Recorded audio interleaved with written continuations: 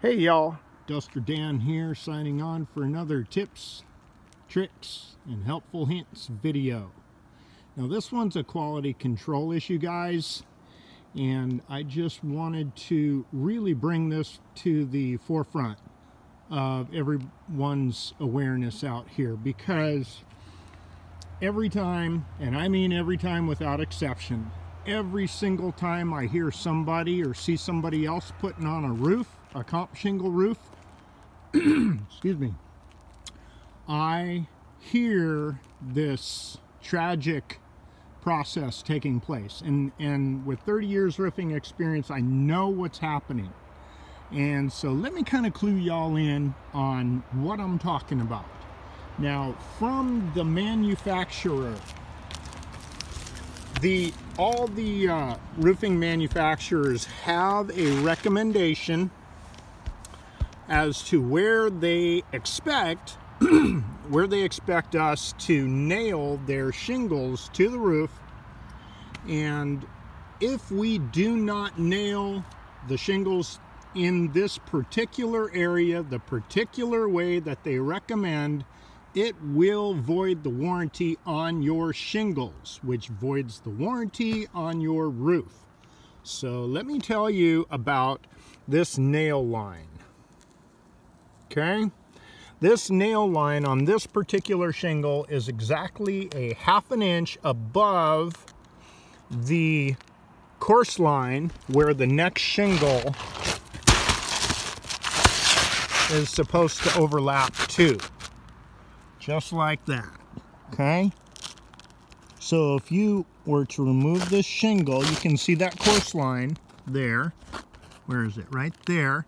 And then the nailing line is right across here. You can see it's faint, but that's where the manufacturer recommends the nails be installed. Now, why is it very important?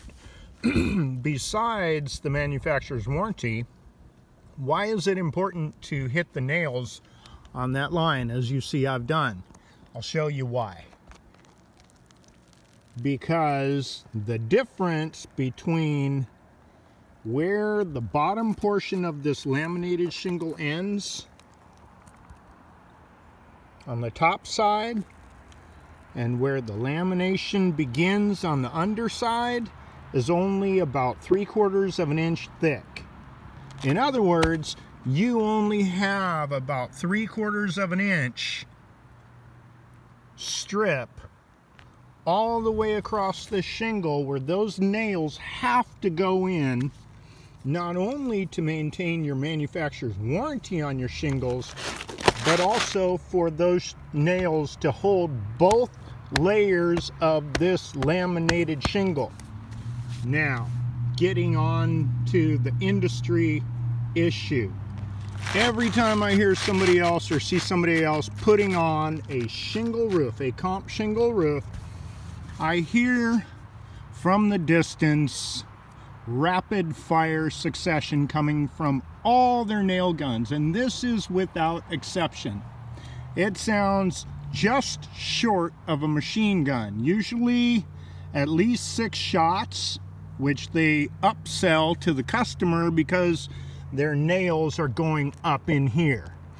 If they're really lucky at that speed, they might get them through the 2 layers of successive shingle, but they will not be getting them through the double layer where they're required to go. Now, what happens is, even if you get them up here through this shingle and through that shingle, this is only 1 layer thick up here.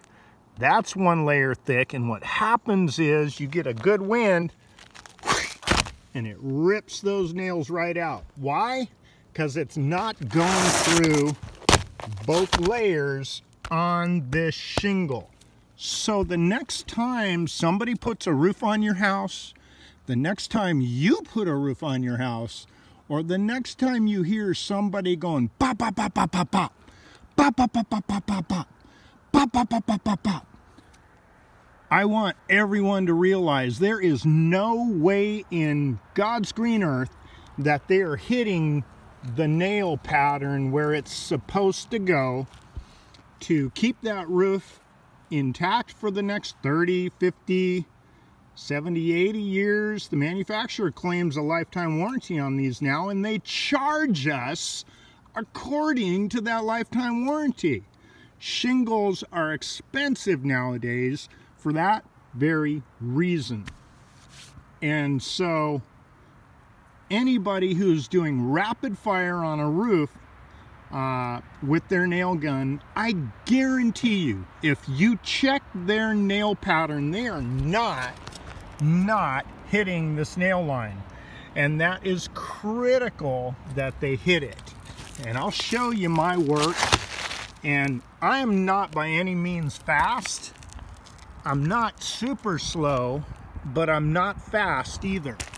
And this is why. You see where that nail line is? I'm within 3/4 of an inch across that entire shingle. Every single row. That is critically important. You see that? I just wanted to point that out to y'all, because that's the industry standard, not pop, pop, pop, pop, pop, pop, pop. Because pop, pop, pop, pop, pop, pop, pop is a bunch of BS. And we all know that money talks and BS walks. I've heard more roofers over my 30 years of roofing talking smack about how many squares they can lay down and how fast they can go and how slow I go by comparison. Every one of them has a chip on their shoulder. Everyone has of them so far that I've heard has a little attitude complex about how great their roofs are and how fast they can put them on. And they're just full of BS. And this is just another reason why. So the next time you hear that machine gun in the distance of somebody or 5 or 10 guys putting on a comp shingle roof in your neighborhood, now you know why they're going so fast. And to be honest with you, I'm very tempted to call code enforcement every time I hear it, because I know that those guys are going home with a paycheck and the customer suffers, because there is no way, if that's nailed wrong and it blows off or those nails pull through and cause a leak, there is no way that customer is going to get the manufacturer to stand behind their warranty. Thank you very much, crappy labor installation. And so anyways, I just want to make y'all aware of that, and let's raise the bar. I know this is very prevalent. It's one of my pet peeves, as you could probably hear my tone.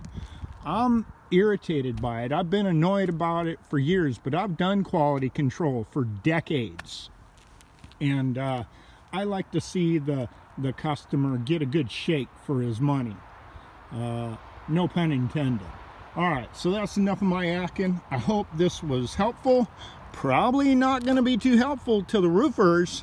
Y'all are going to hate me for this, but the customers love me for this, because I care about their money being well spent. I care about quality control more than I care about other roofers, you know, clicking like on my videos, okay? Yeah, this gets under my skin because it's corrupt, and it's very underhanded, and the guys do it as fast as they can. They get on, you know, to the next project, and the customer suffers. So raising awareness is the first step to bringing back craftsmanship and equity into the industry, and for the customer to actually benefit and to have, you know, add longevity to their roof when they get installed. And they pay thousands of dollars to have a roofing company come out and install their comp shingle roof. Well, they ought to get their money's worth out of that. So, all right, enough of that. No more complaining from me today. You know, it's the new year, and got a lot of subs. Haven't been able to do a whole lot of videos. These last two today are the first time in months that I've done anything, just because I'm so tied up with various projects. But I aim to get back on here more often, try to be as helpful as I can. But the most important thing to me, as you probably well know, and if you haven't figured it out already, is quality control. So y'all have a blessed day. Thanks for watching. Thanks for all the subs. And click like if you found this video helpful. Leave your comments, questions down below, and I'll try to get back to them as soon as possible. And God bless. Dan out.